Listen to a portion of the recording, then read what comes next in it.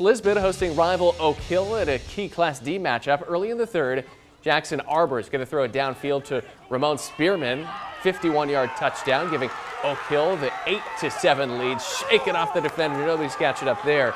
Lisbon jumping out to a lead in the first quarter. Then in the fourth, James Fitzsimmons up the middle on the keeper. Greyhounds take a 13-8 lead. Then with 5 minutes to go, the Oak Hill squad taking the lead for good. 50-yard touchdown run. Josh Spencer, he's going to go all the way. A couple guys try to catch up, not able to do it. Final score 24-13.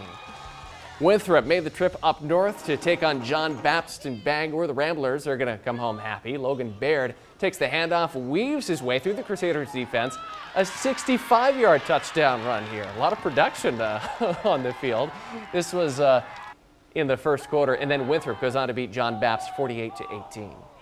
Cheverus was scheduled to host Lake Region in the afternoon, but moments before kickoff, the game was delayed due to a possible COVID situation with Lake Region.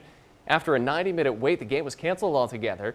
For Cheverus, it was their second canceled game just this week due to COVID breakouts on other teams.